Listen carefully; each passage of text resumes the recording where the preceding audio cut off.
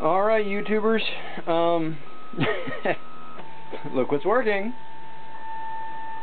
Did a lot of upgrades on this little 2-up. I'm doing my first print ever with it. Doing a little cube, 20mm cube. I'll tell you, this thing's a little noisy, and it certainly does look a little wobbly. I'll take some dialing in for sure. I did have to reprint the extruder, like I said. Went on to Thingiverse and looked up some other extruders specifically for the 2-up, and this one was available. And it's actually pretty nice. It does allow for tensions, pretty simplistic. And then he did make a fan mount for it, which I installed. But as you can see, the fan isn't spinning. Like I said earlier in a previous post, I played with trying to load firmware on this thing and I couldn't do it. I thought I was able to load G-code onto the memory card of the printer board, but a really good indicator that the firmware is outdated is that the fan doesn't work. I also read in some reviews and things, there's a rumor that the direction of one of the motors was programmed in backwards, which would make sense because right now I do have my extruder pins or wires reversed. I actually pulled them out of the plug and reversed them so that it would spin in the right direction. The printer board is different than the ramps loading and firmware and all that. Oops, excuse me. Let's see, load up some more filament. That'd be good. Ah! Not if it breaks, it's not.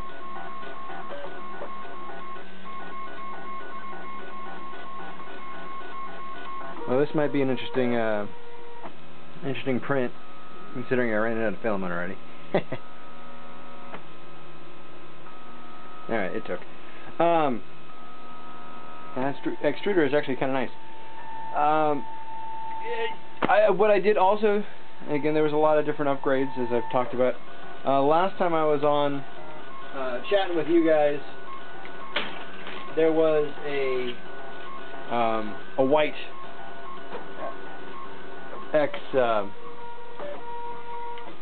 extruder holder, looked like this. I opted to go with this. I printed it in ABS on my other printer. There was the option to do what they call a lifted extruder. What that does is it gains you another ½ an inch of print area. Not that I'd want to be printing monstrous things on this particular printer, but by raising the extruder up, it's still the actual hot end itself is still below the gantry, but it's a little bit more space optimized. So I decided to print that again.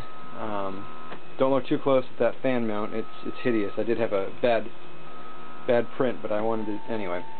So it is working. It's a little noisy, a little wobbly. Probably better than it was, even though I never even tested it when I got it. I didn't even want to try. It's not bad, actually. It's for what it is. It certainly does work. We'll see what kind of quality print I get out of that.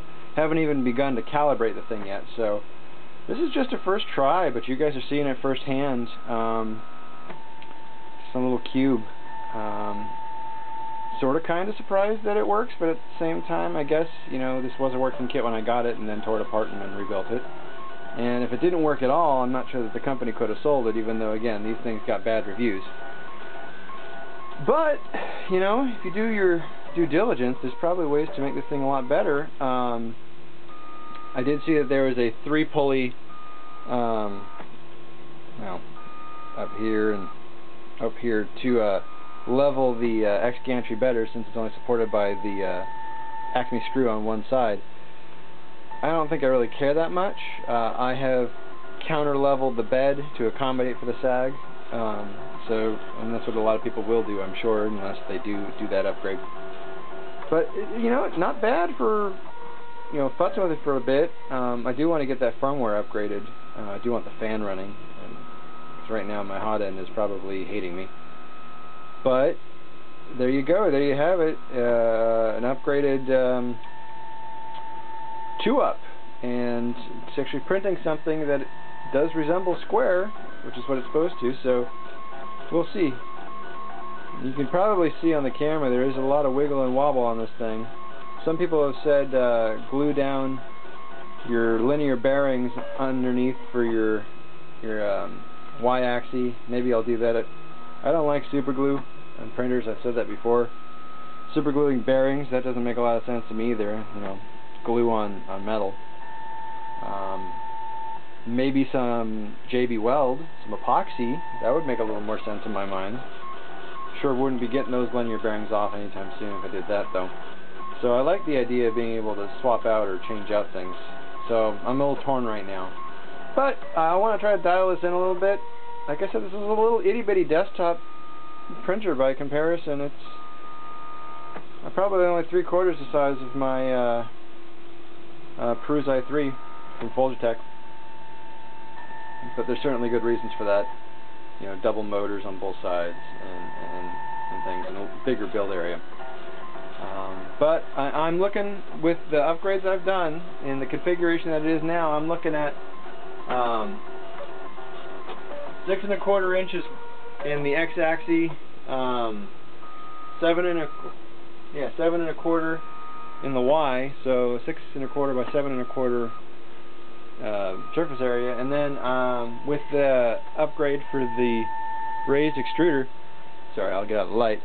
I got 5 1/2 inches vertically on the z-axis, so size-wise this thing is relatively capable. Again, I don't know that I would want to try it, but I could push the envelope perhaps. I'll also work out speeds and things like that, but just figured I'd let you guys see it in action with the upgrades I've done and working. I did have to use a repeater host,